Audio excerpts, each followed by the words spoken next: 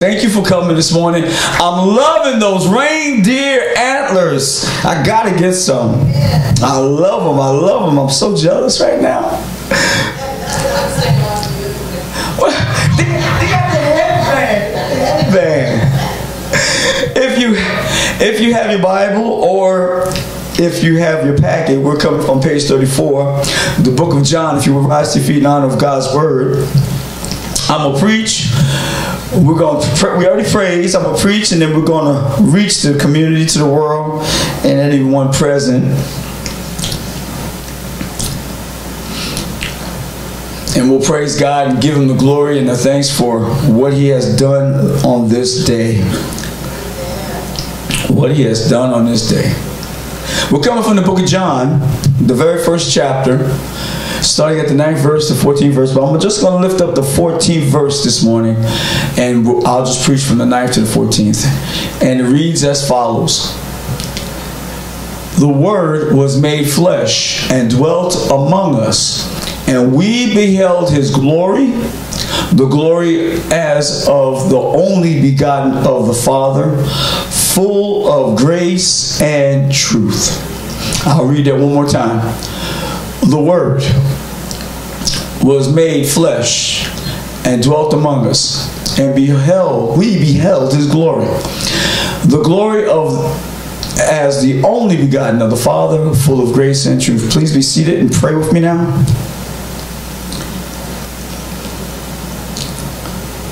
Father God, we can only do this thing called life with you.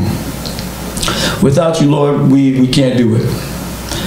And if we haven't learned over the past year how much we need you, how much we have to have you in our lives, Lord, remind us today, because it was your birth in Bethlehem. It was your coming down as the greatest gift ever, to be a prize for us, to be a child that is born for us, to be the Emmanuel, God with us. Father God, we just thank you for your son Jesus. Without him, this day would be just a normal any other day. But today, because of your birth, Lord, because of your presence, because of you thinking it not robbery to be with us, to bless us with your presence, Father God, we thank you for the greatest gift, Christmas, your son Jesus being born. Father God, I pray now that someone receives the message of salvation today, that someone wants to know you for their Savior, that someone wants to be part of your kingdom, Lord, today, and know you for forgiveness of sins and salvation of their soul. I thank you in advance, Lord. Let the congregation hear me, but see and hear you, Lord. Stand up in me where I'm weak, build me up where I'm torn down. Father God, we thank you for this awesome day. In Jesus' name we pray. Amen. Giving honor to God and the saints in Christ seated here before me, I'm going to lift that verse up one more time. The Word was made flesh and dwelt among us. The Word made flesh and dwelt among us. I'd like to speak from the thought this morning, the living Word. The living Word. Turn and smile at your neighbor and say, neighbor, oh my neighbor, I have the perfect gift for you. It's Jesus. That's the best gift you could give a friend, to give a family member, is salvation. And salvation can be found only in the name of Jesus. Everyone has finished and run to the mall and all the outlet stores. Every place to go shopping is done. It's closed. Publix is closed. General Dollar's closed. Dollar General's closed. Everybody's closed. And I hope everyone found that perfect gift for that special someone. They've got their loved ones list, and we've checked them off once, we checked them off twice. All the hustle and bustle of the holiday season is over and upon us. We are here Christmas morning. People have spent thousands, if not billions of dollars on gifts. Everything in Amazon has been shipped out, and if it's caught up in that storm that's been tying up on the runways and byways and highways, it will arrive probably on Monday or maybe by next Sunday. But 2022 has been maybe a difficult year for some people. And I pray that the perfect gift for everyone here today is Jesus. I have it. It's Jesus. He's the kind of friend that you don't have to buy anything for him. But the wise men felt it not robbery to give gold, frankincense, and myrrh and bring it to him. Jesus has promised to supply all of our needs according to his riches and glory. And not our wants, but our needs. You see, these days people have forgot the true reason for the season. Say his sweet name with me. Somebody say Jesus. He is the reason for the season. Sean, I know you didn't know that, but I'm going to tell you right now. Jesus is the reason for the season. Christmas these days have come, and for some folks it has gone already. But flashback, if you would please, when I was a little kid. You see, I had a problem with ants when I was a young kid. I had ant problems. My aunts would come visit me all the time before Christmas and ask me what I would want. They would want to give me the right presents. They asked me these questions, and I would say, I want a G.I. Joe with a Kung Fu grip. I want a Matchbox car. I want electric football. Y'all know those electric football with the little players. They go, they butt mouse and go back and forth, and they go in circles and never go anywhere. I wanted that. And then my aunts or my aunts would bring me handkerchiefs, underwear, t-shirts, and socks. Why go through the whole motion of asking me what I wanted if you're going to bring me underwear, t-shirts, and socks?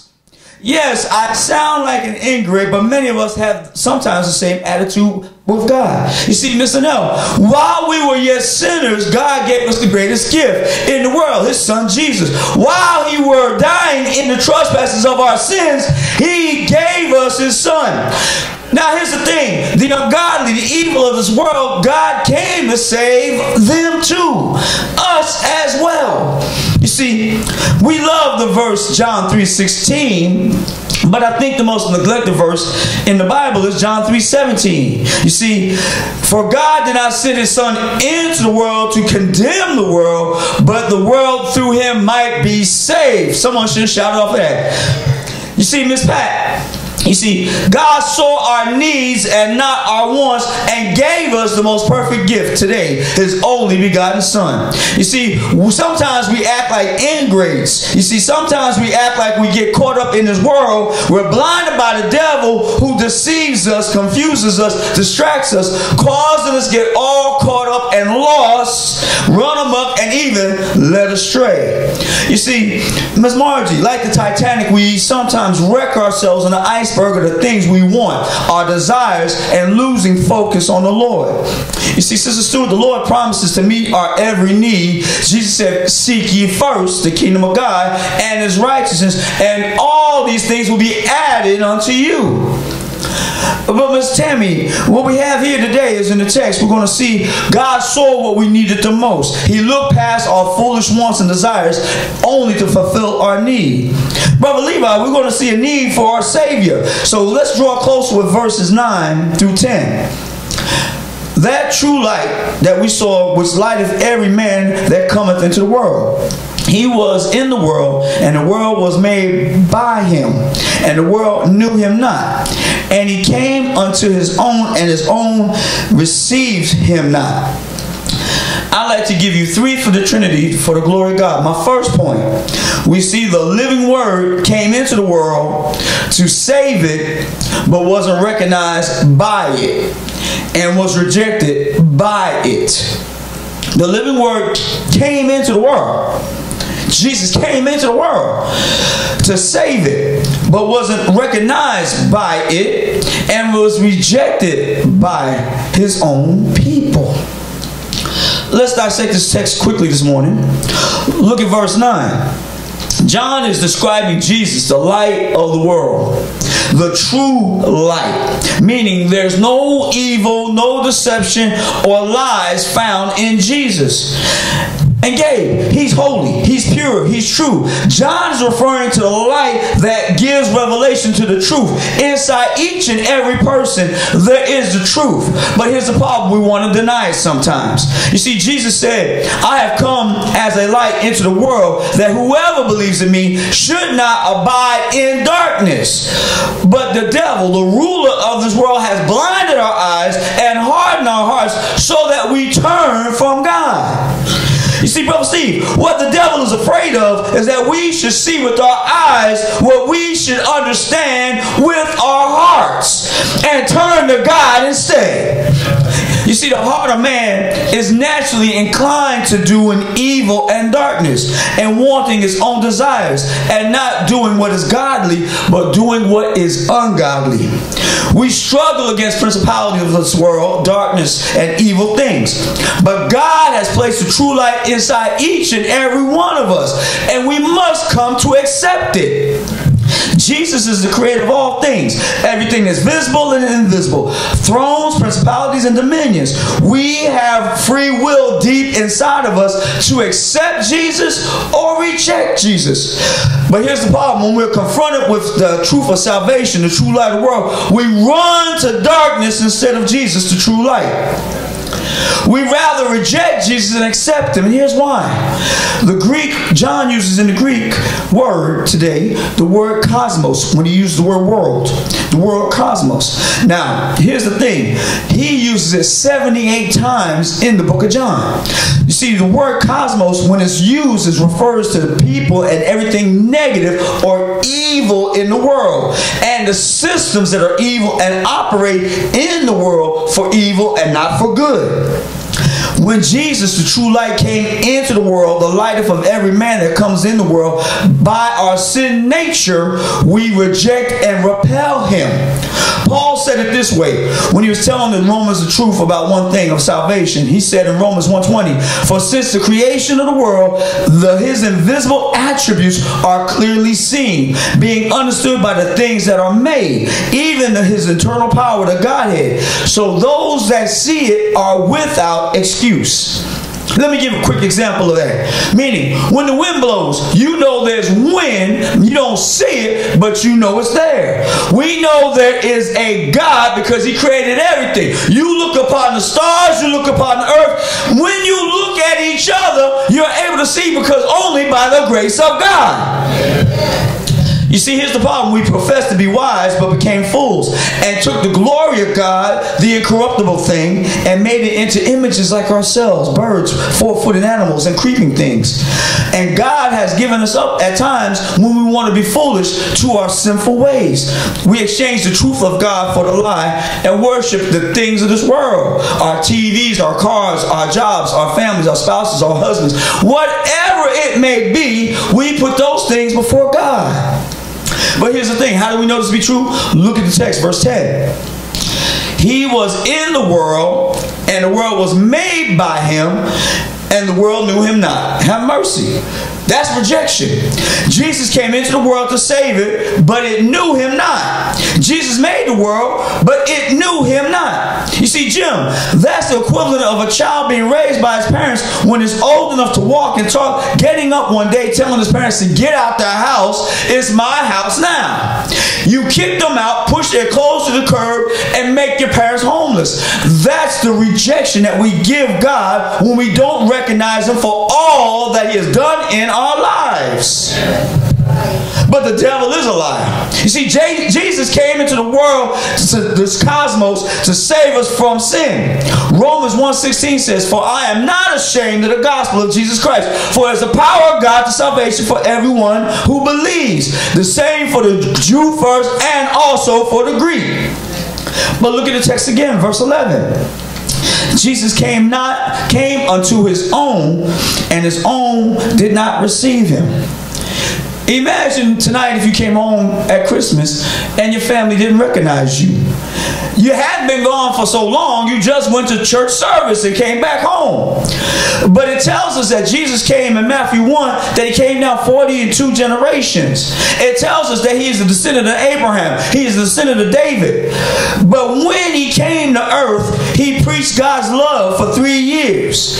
30 32 years he was born, and 33 years, at the 33rd year, he died. You see, the Pharisees who were preaching at the time did not believe in him, did not want to recognize his miracles. His own people rejected him.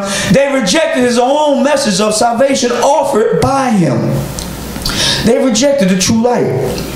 But we serve a God of second chances. We serve a God who is the light of the world. We serve a God, and we need to recognize him and not reject him. Look at the text, verse 12. But as many received him, he gave them the power to become sons of God, even to them that believe on his name, which were born not of blood, nor of the will of flesh, nor of the will of man, but of God. We see my second point. We see the living word came to do the will of his Father, giving power to those who believe in his name and were born of the will of God. The living word, Jesus, came to do the will of his Father and gave power to those who believe in his name and were born of the will of God. Brothers and sisters, there are two wills, the will of God and the will of man. These two wills are in constant conflict with one another. The problems you have in your life can be explained because you are trying to solve them on your own, leaning and depending on your own wisdom and knowledge and not trusting in God's. We are told in Proverbs 3 and 5 and 6, trust in the Lord with all your heart and lean not on your own understanding, and in all your ways acknowledge him, and he shall direct your paths. But see, Rachel, have you ever noticed that every time you try to do things according to your will and your way, it becomes a disaster? But when you're doing things according to God's will and God's way, even the disasters become miracles and are blessed and not cursed by God. Do you know why? Because Romans 8:2 says, all things work together for good for those who love God, to those who are called according to his purpose. You see, Sasha, the God I serve, the God your mother serves, the God your grandfather and grandmother, the God that we serve will not lie. Proof of that is Abraham. When he needed a child to be born, he didn't want to trust God and decided to do it in his own will. And that led to a whole lot of baby mama drama because it was outside of God's will. His name was Ishmael. But when he did it according to God's will, the child's name was Isaac, and everything after that lined up and worked. It wasn't until Abraham trusted God that his life lined up with God's will. You see, here's the problem. Verse 12. But as many men as received him, to them gave he power to become the sons of God, even to them that believe in his name. You see, people that receive and believe on Jesus' name get blessings. That's power to be sons of God. But it requires you to believe in Jesus. We are children of God through faith in his Son. Galatians 3:26 says, for you are all sons of God through faith in Christ Jesus. There are two ways to be born, the natural way and the spiritual way. In the text, verse 13 is referring to both. One is full of sin and pride, the other is holy and pure. Verse 13 says, which were born not of blood, nor of the will of the flesh, nor of the will of man, but of God. The first part, let me explain that. Born not of blood, nor of the will of flesh, nor of the will of man. Human birth is shaped in sin and iniquity. Producing children in society allows males to brag about their masculinity. I made that baby boy. I made that baby girl. That's something I done. That's man's will and pride. But look at the last part of verse 13. The last three words. But of God. When we move our butts out of the way and work in God's perfect will, then we are operating in God's holiness. We are operating in his love. We are operating in what we experience called spiritual birth. Jesus tried to relate this thought to Nicodemus, a ruler of the Jews, a Pharisee, when he came at Jesus at night, asking the question and seeking his guidance. Jesus responded, "Truly, truly, I say unto thee, except a man be born again, he cannot see the kingdom of God." What Jesus was referring to was believing in him by faith is the only way to get to heaven. That requires faith in me, Jesus. That's what he was trying to say. So your belief in Jesus gives you birth, or being born spiritually into Jesus. That is an act or will of God. Come on, give God some glory right there. Being in the will of God means you recognize your need for forgiveness of your sins. The world, the cosmos, will reject you because of that. The world will hate you because you love God. The world will hate you because you love Jesus, not the world. See, the world wants you to love the things. That's the devil. Wants you to love the things. You must choose to separate yourself from the world and move closer to Jesus. Once you've done that, you can present your body as a living sacrifice, holy and acceptable to God, which is our reasonable service. Brothers and sisters, we have to decide to not be conformed to this world, but be transformed by the renewing of our minds, that we may prove that what is good and acceptable. What is that? The perfect will of God. And when you've done that, and when you decide to do that, when you decide to trust and lean on Jesus and lean on God, then trust me, you're no longer in your will, but it's God's will being done. Before I start the review, let me just say a few scriptures real quick. You see, you're saying you trust Jesus for salvation. Acts 4:12. There is no other name in salvation for man than under heaven by which man can be saved but Jesus. You have to submit to his will. Miss Pat, Romans 10:9 says, if you confess with your mouth the Lord Jesus and believe in your heart that God raised him for the dead, you will be saved. But here's the thing I want everyone to understand. Crystal, John 3:16 says, God so loved the world that he gave his only begotten son, that whosoever believes in him, that whosoever, just take that out and put your name right there in that scripture and make it personal, make it ownership, make it yours. But here's the best part I love about scripture. When you start to trust Jesus, Hebrews 7:25 says, he is also able to save to the uttermost those who come to God through him, since he always lives to make intercessions for men. That just drives me up the wall with joy, because here's why. He makes intercessions. He gets to the middle of it. He stands between us, between death and hell, by being on that cross. He gave his life. That's the best gift ever. We get eternal life. Say it, sweet name with me. Somebody say Jesus. The Savior of the world was born today. Come on and give God some glory right now. But let us review. Go home and open up the rest of the presents. We see my first point. The living word came into the world to save it, but it wasn't recognized by the world and was rejected by his own people. My second point, the living word came to do the will of his Father, giving power to those who believe. Y'all do believe y'all have power inside you. It's called the Holy Ghost. The Holy Spirit lives in you. In his name, and we're born of the will of God. But my third and final point, we see the living word became glory in the flesh and was the fullness of God's grace on earth. The living word became glory in the flesh and was the fullness of God's grace on earth. Look at the text, verse 14.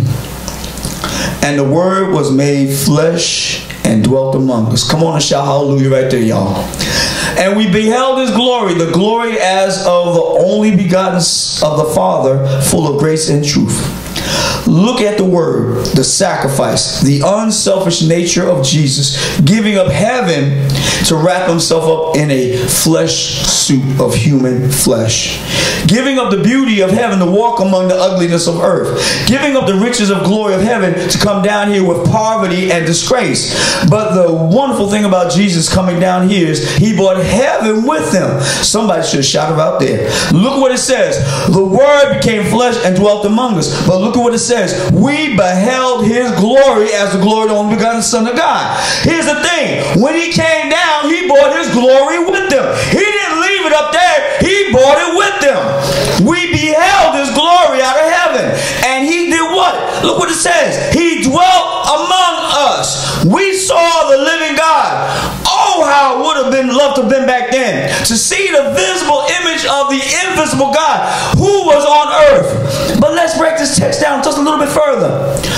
He became flesh. The Word, the living Word. The Word was with God. Always existed. There's never been a time when Jesus has not existed. Has always been. But left heaven. He was 100% God and became 100% man. He was a God-man. He was a perfect lamb or sacrifice, having never sinned, to be offered up by God for the sins of this whole world. Made like his brethren so that he could save them. Hebrews 2:17 says, therefore in all things he had to be made like his brethren, that he might be merciful and faithful, high priest in pertaining to all things of God, to make propitiation for the sins of the world. But the best part is, it allowed him to do the following. For in that he himself has suffered being tempted, is able to aid those who are tempted. We have a Savior that knows what it's like to hurt, knows what it's like to cry, knows what it's like to be hungry, knows what it's like to be abandoned, left alone, forgotten, and forsaken. He knows what it's like to be like you. There haven't been a day that goes by that you ever thought that you were alone and that no one knows your pain, no one knows your sorrow, no one knows your tragedy or your story. My Jesus knows. Your Jesus knows. He knows everything you've gone through and he feels it. Why? Because he's been just like us. The Word became flesh. And now look what it did. It dwelt among us. Now let me give you what that means. Tabernacle or tent. It's referring to the Old Testament saints of Israel who traveled and worshiped until King Solomon built the temple in Jerusalem. They would take the tent down, put it back up, take it back down. But God doesn't need a tabernacle anymore because he dwells in the temple right here inside of you. Fulfilling the Old Testament system of worship, now he dwells with us. Look at the text again. We beheld his glory, the glory of the only begotten of God. Glory draws on how God would manifest himself on as a cloud in the day and fire at night. Just in case y'all may have forgot Sunday school, the cloud would dwell over the temple and then the fire would lead them in the daytime. Well, now that fire shines brightly inside you. Now that cloud is manifested in you. Now that glory is in you. Now God's glory is walking on water. He's talking to women at well. He's raising the dead. He healed the blind, the crippled, and even the demon-possessed person. Jesus, the incarnation of God, the Word became flesh, a living, breathing, working miracle. But let me be clear about what he did. He died, was buried, and resurrected, and ascended to heaven, and sitting at the right hand of the Father, going on behalf of us, intercession daily. Get ready, because I'm going to give you the last part of the reason why we should start praising. Look at the last 5 words of verse 14. Full of grace and truth. Somebody help me out and learn how to count. That's 5 words. Now here's why you got to praise God for his fullness. God never does anything halfway. Remember last week we talked about more? When it comes to the Bible, the Lord of hosts will open for you windows of heaven and pour out such a blessing there will be no room for receive it. You see, that's that more. Give it down, press, shake, good measure, shaking together, running over, putting it in your bosom. Meaning, everything you need will be poured out to you. Jesus is able to do exceedingly abundantly above all that we ask and could even think. But here's your chance to shout. It gets even better. Just when you think life is empty, just when you think it's over, you've got Jesus, the living Word made flesh. Jesus lives and dwells in your heart. We say it all the time. Greater is he that is in me than is he that is in this world. You You got God's glory inside of you. So let your light so shine that your Father in heaven may be glorified.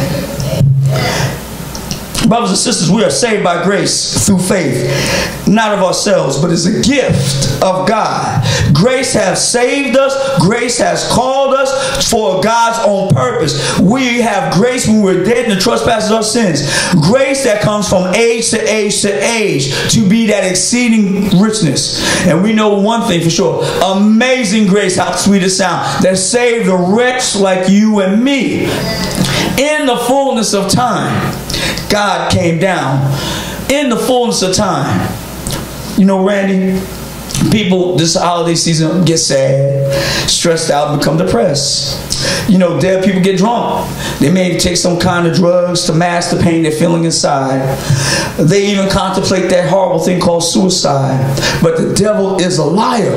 Margie, if only people would stop for a second and think about all their problems and chase them away and think about the living word, Jesus. People would stop and think for just 5 seconds. Look at the world around them. Look to the word. Look to the word. Look to the word. Look to the word. Read the word. Study the word. Know the word. The word is Jesus. He tells you he loves you before the creation of time. How do I know this? Because Jesus told me in his word. He's always keeping his word. He's always telling the truth because he is the living, breathing truth. This whole sermon can be summed up in one name, Emmanuel. Look at the text, verse 14 again. And when Jesus, the Word, was made flesh and dwelt among us, we beheld his glory, the glory of the only begotten of the Father, full of grace and truth. The word or name Emmanuel means God with us. Verse 14 literally spells out Emmanuel, the living word. You have to choose life, brothers and sisters. You have to grow in the grace and knowledge of Jesus Christ. Don't let a day go by where you don't know Jesus for salvation of your sins.